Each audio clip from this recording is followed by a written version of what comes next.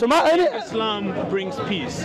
Islam, when you say bring peace, Islam is not a religion of slap me one chick, give you the other chick. Because sometimes in order to bring peace, you have to wage a war. That's why in Islam there's something called jihad, and that is a praiseworthy war. Because for example, ISIS, many countries did negotiate with ISIS to stop the killing and stop what they're doing. But the countries, European countries and the Muslim countries, they have noticed the only way to stop their evil by waging a war. In order to establish peace in Iraq, to wage a war. You understand? That is a praiseworthy war to remove the oppressors, and that is Islam. But if Islam brings peace, how come that in countries where there's the high populations of Muslims have much more war than countries like the West? Is it them themselves? No, Brother, I told you. Can you name me a war happened between the Muslims in the 50s? I don't know, but in the 40s. The Middle East. So I tell you when soon the American invaded and got involved in the Middle East, the problem started. Only in the 90s was the first time America invaded. No, brother, you have to learn. You have to study history. You clearly haven't studied history, brother. I know England. Understand? Wait. Before that,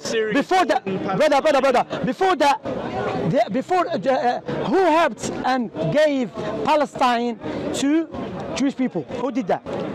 England. And since then, problems start in the Middle East. But there was before in Palestine, even before England. Of course, there's a war between England and Muslims with the British. True, but also between Muslims and Muslims. Look what's happening even in African Muslim countries. Brother, before we go to that, listen, we don't know there is a war between Christians around the world as well, between atheists. So that argument is very bad. Firstly, listen carefully, brother. Advocating Christianity. No, I understand what I'm saying to you, brother, yeah? What's your name?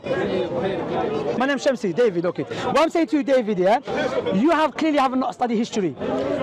French invaded Algeria in 1831. So what they did, Algeria was civilized before French came to us. French, they raped our brothers and sisters, destroyed Algeria for 132 years. Did you, wait. Look, now it's exposing Muhammad now. Wait. Yeah, understood. Before I come to that, listen, let me ask, how come Algerians, the only people, listen, Akhi Habibi, how come the only country that speak French? Because many countries have been invaded by the Western world. But why is Algeria who speak French? Do you know why? No. He doesn't know. Because the civilized country, La Liberté's country, the French country, in 1948, they made a law. You know, Allah would teach Arabic language in the schools. My father, may Allah have mercy upon him, didn't know how to read Arabic. He didn't know how to write Arabic because he was not allowed to go to school where in Algeria to learn the Arabic language. So the French, they had to impose their language on us. Therefore, the Algerian people, the Arab people in French speak Arabic language. The way they speak Arabic language in the countries, now we speak about Prophet Muhammad sallallahu alaihi wasallam. I refute your argument. Now Prophet Muhammad sallallahu alaihi wasallam. Prophet Muhammad alayhi salatu wasalam can never attack any country. They started it first. Let's go to Medina. Medina, when he moved to Medina, Prophet had a treaty with the Yahud, Jewish people there, yes? What is the treaty? The treaty that if anyone attack us from outside, it's upon us to come all together and defend. Okay? That was the treaty. And they wrote it down. They agreed with that, no doubt about that, yeah? What they did, Banu Qurayza, when all parties came together to destroy the Muslims in Medina, minority. Oh, have you heard minority? They were minority. They come to destroy them. What the Yahud did? The Yahud betrayed the contract, and they went to Abu Sufyan and they said, we're going to attack the Muslims from behind. Are you Sunni or Shia? I'm Sushi. I'm trying to be politically correct. I'm Sunni. I'm Sunni. No, listen. What do you think about Shia? No, before we go, David, we jumping. No, Habibi. We jumping, David. Yeah. No, I know. No. Did you know that after that, when the Prophet Muhammad sallallahu Allah aided him and guessed that the Arabs, the parties, Prophet said, now we go to Banu Qurayza. When they went inside the fortress, Banu Qurayza said, we're not going to be happy with anyone's decision, no Muhammad. So don't blame Prophet Muhammad sallallahu with who? With Sa'd ibn Mu'ad, radiyallahu anhu wa ardah. Sa'd ibn Mu'ad, he was their ally in the pre-Islamic days. They say, oh Muhammad alayhi salam, let ibn Mu'ad to judge us. Sa'd ibn Mu'ad, he came, he said, oh Messenger of Allah, if I make a decision, would everyone accept it? He said, yes. He said, okay, we kill their man and we keep their children, okay? Now, did you know that this law is in the Torah, in the Old Testament? In the Old Testament, according to the Jewish Bible, if you go to a city and the city is surrounded to you. If the city, that is Deuteronomy, إخوة, if تكلم أنت يعني عفوا أخوانكم. لا عاد. عفوا بارك الله فيكم.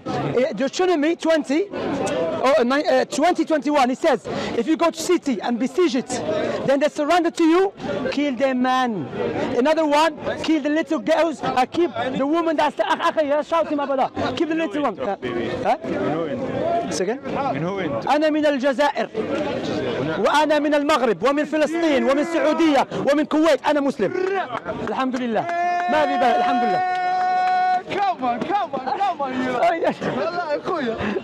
أنا بشوف قوي.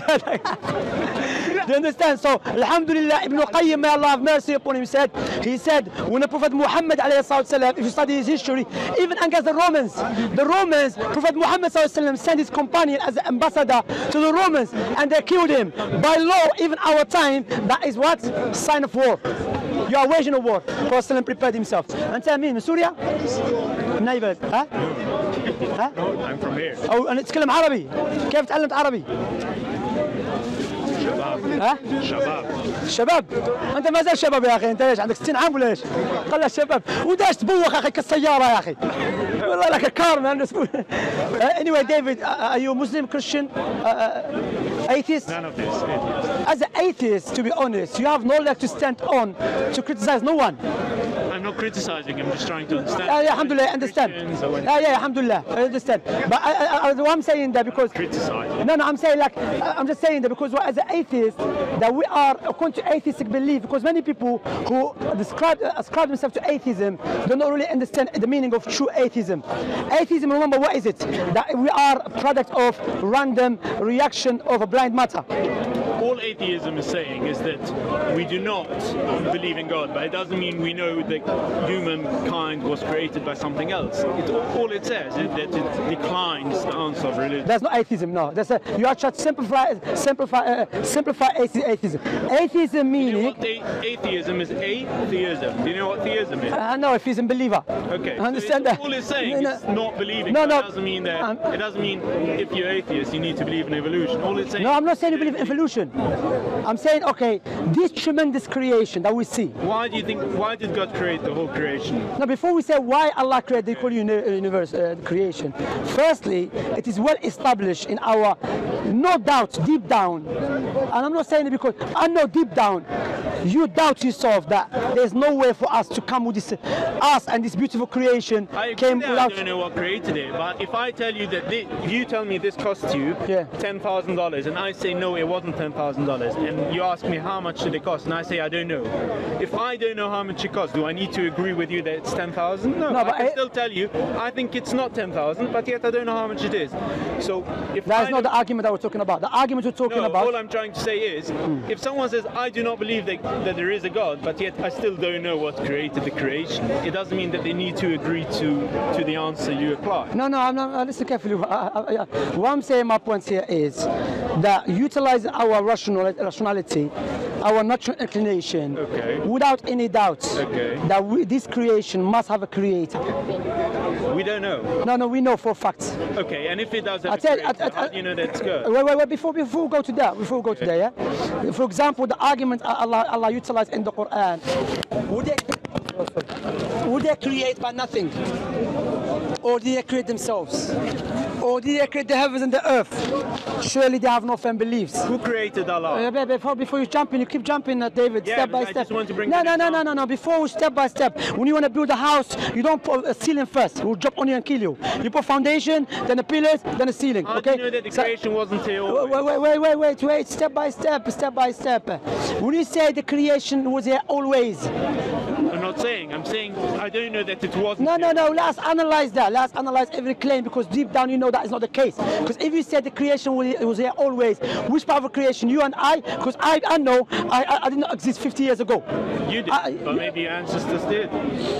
Yeah, but which creation that always existed? Me? Which one? Matter, nature. Yeah, matter. What is matter? Tell me. Nature. What is nature? You stand on. Yeah, tell me. Which one came into existence? They put it together. The core of it. Where is the core of it? Tell me. The earth. The earth we can see. Maybe it was always here. How is earth always here? And And now, what is your answer? That God created it, but what created God then? No, okay, this is... wait. Firstly, before we go to that, I will answer it, no doubt, because it's a logical argument. I don't have a better answer, but your answer is let me finish, but let me finish my point. Go on. Let me finish my point. Okay, my point here is that the verse I was quoting to you, will they create by nothing, or they create themselves, or create the heavens and the earth, surely they have no firm beliefs. Okay?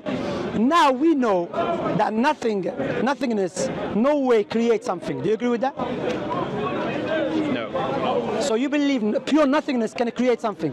Neither. If there is a possibility, it might be that nothingness can. Okay, look after yourself. In our human finite minds, we can only see something that was created by a creator. Define nothingness? No pure nothingness. Nothing. So nothing can create me. There is such a possibility, yeah. So watch this one, yeah. Wait, no, let me finish. So there is possibility, non-existent can create something. But bear in mind, non-existent is not even there to begin with, can create something. And that's why you know what no thing means? No, wait. Are you saying that? Yes, I'm saying. Take care of yourself. Have a nice day. No, it's not. Wallahi, deep down you know that is falsehood, and you know it's battle because you know Arabic. Wallahi, deep down is battle. You know that is a falsehood. Before you create Allah, that is a logical argument. You know why? Why? Because by definition, Allah subhanahu wa ta'ala is the creator, the creator and created. Now, but what created the creator? Wait. Now this question is Ibn Taymiyyah, may Allah have mercy upon him, mentioned the hadith of the Prophet Muhammad sallallahu alaihi wasallam. He said, Shaitan will come to one of you. He said, who created such and such? He said, Allah. Who created such and such? He said, Allah. Who created such and such? Allah. They said, who created Allah? Prophet Muhammad sallallahu alaihi wasallam said, A'udhu billahi minash shaitanir rajim. Why Prophet Muhammad sallallahu alaihi wasallam said that? No, like some people thinking, this you don't want to answer it. No, because it's called, there's no, and this when you become insane. Okay, for example, we know this creation came into existence. Now, if the creator needs another creator, by definition, cannot be the creator. It's illogical. You understand? So you answered the question. I answered your question. Alhamdulillah. No, wait. There is such a thing that something was here always. So why can't? No, David. I will say to you, look, you have to understand. Now, I try to speak to you intellectually, but you can see clearly, intellectually, I have respect. I'm not trying to disrespect you. You're not there, because if you do accept that non-existent can bring me into existence, which is illogical, irrational, because like saying Shamsi is a non-existent, but he gave money to what you know called Saad. He gave money to Saad, but Shamsi doesn't even exist. That is illogical, but you believe it's possible. Therefore, Allah said, "Ittaqun nar." Fear the fire, which is fuel, which is fuel with the stones and the human beings. That's how I answer you. That the thing as God that's it. Always, then the world could also have been always. No, it's not, because we can see the clouds come into existence, did not exist. We can see the tree come into existence. Maybe the clouds was there always. No, you can see. Bro, the clouds was not there to begin with. To be honest, it's waste of time now. It's waste of time. Because, why is it waste of time? Because if you do accept there's possibility, non-existent can create something. Do you accept that? It might be a possibility. Yeah, take care of yourself. Take care of yourself. Now I can speak to you, seriously. That's why Allah in the Quran sometimes utilize psychological arguments. Ittaqun nar, this psychological argument, because intellectual argument doesn't work with him anymore. If he believes that a non-existent can bring something into existence, therefore there's no point speaking to you. May Allah guide you, David. Hadakallah. Okay, take care of yourself. And I know deep down, you know that doesn't make any sense. But because we are debating here and there's a cameras, you're saying yes, it can happen. Deep down, outside speaker's corner, you know that it's irrational, illogical. For humans, if I don't exist, I can't create something. Of course. But we don't know anything about nature. By definition, David, by definition, human exists or not, by definition, non-existent means something does not exist whatsoever. Human definition, a non-existent can't exist. Okay, so which definition are we going to speak? Animal definition? We don't know. Like, we don't know. Take care of yourself. That's what Allah subhanahu wa ta'ala know. Allah's in the Quran. Have you noticed in the Quran, my brothers and sisters, many people, sometimes you see them spending hours speaking to people who deep down, they reject the truth clearly, and they're still speaking about intellectual argument. No, you have to step to another argument, which is psychological argument, which the Quran is used. If the man is here standing full of cameras and is telling me non-existent, bro, non-existent, it's like Shamsi doesn't exist. He created me, made a car, but Shamsi doesn't exist. No. هداك الله. Allah yahdik. Wallah, that's why I say to you, may Allah guide you. That's why in the Quran, and sometimes Allah utilized psychological arguments. For example, when the Arab pagans, they said to Prophet Muhammad sallallahu alaihi wasallam, bring this miracle. Allah sometimes doesn't answer. We know Allah answers by what? Tell them to fear day of judgment. Tell them to fear a maut, because you don't know, you are meant, you have to cure yourself from the disease that you have, arrogance and other diseases, in order to accept the intellectual argument which the Quran is used. Walhamdulillah.